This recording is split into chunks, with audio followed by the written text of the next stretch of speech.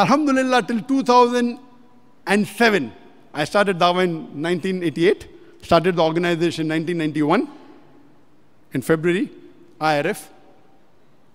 In the span of 25 years, from 88 to 2007,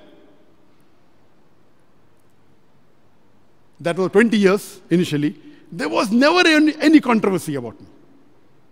And I always had a philosophy that if you are doing something on the haqq, there's bound to be obstacles.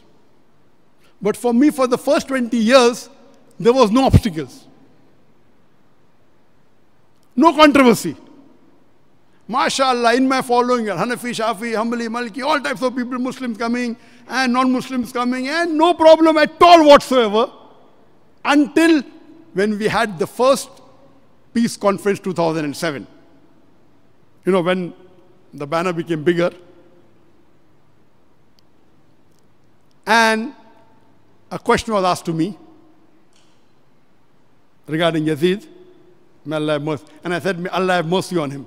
When I said that, in the answer, I won't go to the details, may Allah have mercy on him, I said to Yazid, conference went very fine.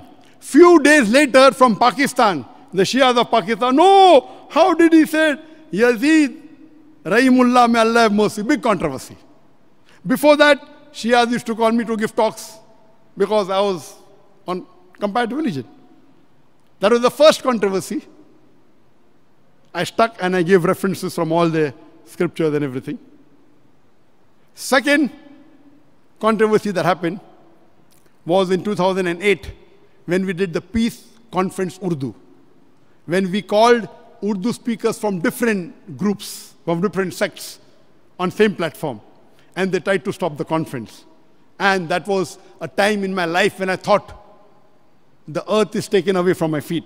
Such a big conference, it will be stopped. It was a small problem that time, but that time I thought it was a big problem. What to do?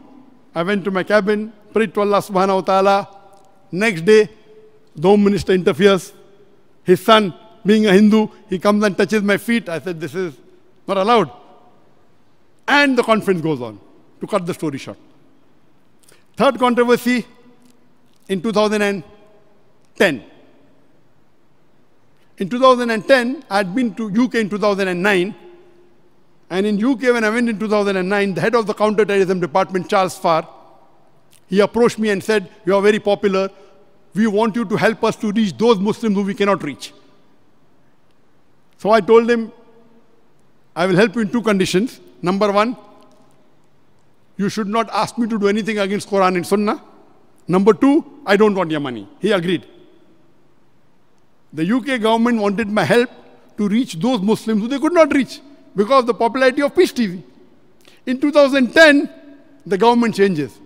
From Labour Party, you have the Conservative. Because the new government comes, Theresa May, at that time she was the Home Secretary, later she became the Prime Minister.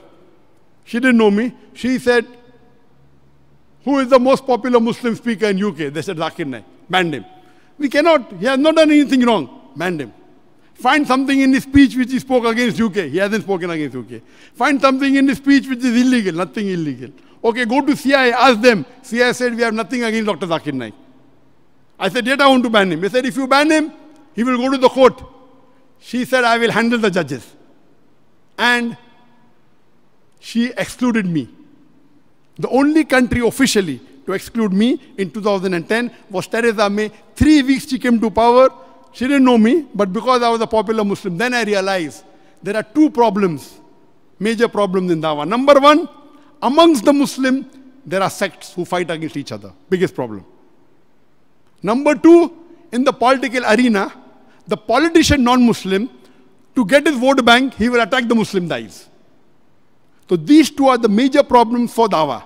Number one is Muslims having sects among themselves. Allah says in the Quran in Surah Imran chapter 3 verse 103, وَاتَصِمُوا بِحَبْلِ اللَّهِ جَمِيعًا وَلَا تَفَرَّقُوا. Hold to the rope of Allah strongly and be not divided. If we Muslims are united, inshallah, no one can interfere with us. And I had a formula to unite the Muslims, but time is short. I cannot touch on that. So I was shocked. The head of the counter-terrorism department wants my help, and now they want to ban me. So they banned me, and my lawyers say, oh, we'll fight the case, we'll win 99.9%. One of my fans, we had the best of lawyer. He tells me that we will have the best of lawyer, but we will not win, we will lose. We spent more than £1 million only in fighting the government. We lost the case, but we won the battle. Our organization was safe. And we went to Supreme Court, we went to the European Court. That was the first experience of political interference. In 2012, one of my staff, he uploaded a video without checking on my Facebook, in which it was my speech, but altered. There was laughter in between, so it gave a wrong picture. That was towards the end of 2012. And I was supposed to come for a lecture tour to Malaysia. It was Ganesh Chaturthi, just maybe a month before that. And there was no problem in India, but some Hindus from Malaysia, they took that clip and made it viral and started complaining. And they told people in India, so first time any non-Muslim objected to my talk was in 2012. Why? In 2007, it was Muslims because from Pakistan, Shias complained. In 2012, it was Hindus from Malaysia, some organization. They complained to Hindu organization in India, and there was big, massive protest, first time. The Hindus in India normally love me. They respect me. They revere me. Therefore, for my talk, 25% of the people coming for my talk are non-Muslims. So from 1988 to 2012,